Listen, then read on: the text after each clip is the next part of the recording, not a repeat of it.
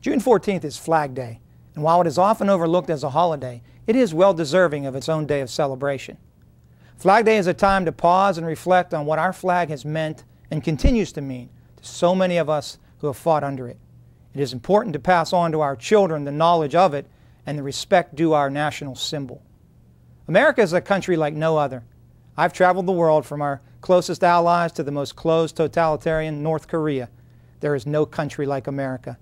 I learned how much the flag means by comparing what it means to those in other countries.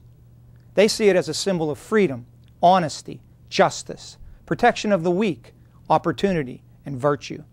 To many, it represents the hope that is America. People from all over the world still risk their lives to live under it.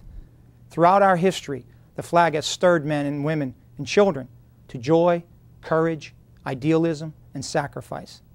Many valiant soldiers have fought and many have died protecting our flag and all that it represents. Now more than ever, it is important to remember this sacrifice. This year marks the 236th birthday of the Stars and Stripes as our national insignia. It was on this day in 1777 that the Continental Congress adopted her as the flag of the United States.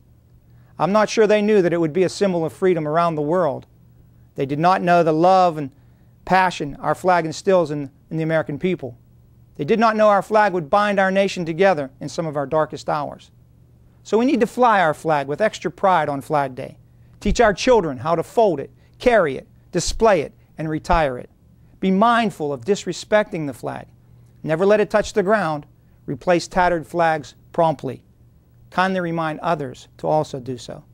By the way, my office has pamphlets available on the proper care and display of the flag.